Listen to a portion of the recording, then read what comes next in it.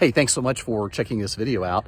As you know, the staff have been talking about spiritual practices. We've all been called to spiritual practices throughout this season of Lent, and the staff have been talking about at least one of their practices. So it's my turn, and I'm going to tell you what mine is here in just a moment. But to set up why it's so important to me, I want to point something out to you, and maybe this is true of you as well.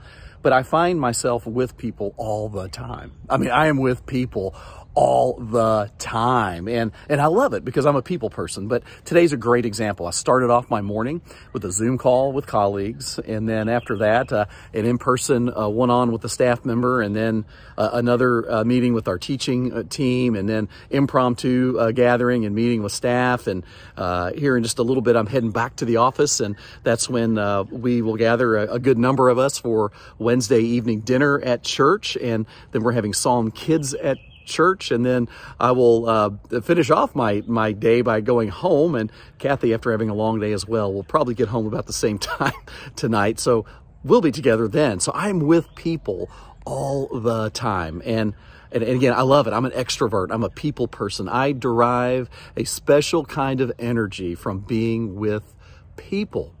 Whether it's just a one-on-one conversation or a small group gathering or being gathered with everybody in worship and with many, many more people. I just love being with people.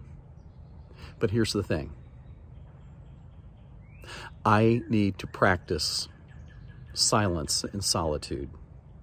That's my spiritual practice that I'm talking about. Silence and solitude. And I often do it in a place like this, where, of course, it's not absolutely silent. You probably can hear the bird in the background. Maybe the babbling of the creek behind me a little bit.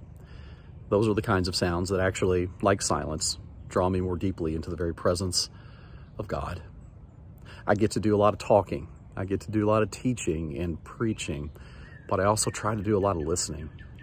I try to listen to you, to all that whom I encounter. I try to listen to God in places like this, especially, and listen to what my own soul and heart seems to be talking to me and telling me at any given moment. The psalmist in Psalm 42 says, "As the deer panteth for the water, so my soul longeth after thee." And I got to tell you, friends, that when I come to places like this, I feel my soul longing for the living water. I feel my heart panting to be more fully in the presence of God. And it doesn't have to be a place like this in the outdoors, although again, often it is for me. I have a place in the house that I can just go and be quiet and sit in a comfortable chair, sometimes with my Bible. Sometimes a verse will come to mind. Sometimes I might look something up. Sometimes I might utter something in prayer silently, but more often than not, I'm just trying to open my mind and my heart to God and just be fully present for God in silence. Again, the psalmist, "Be still and know that I am God." It's in those moments when I still myself that I experience God so powerfully.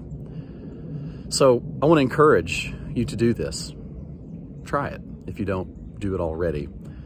For me, it was life-changing a few years ago when I incorporated this into my weekly Sabbath and even into my daily routine as much as I can, to just shut down the noise, shut down the devices, open my heart more fully to God, and just listen, if it's even for a few brief moments, to God.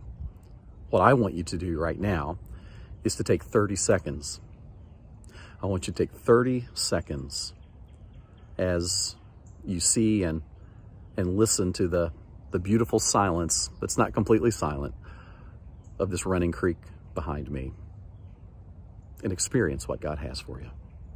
God bless you.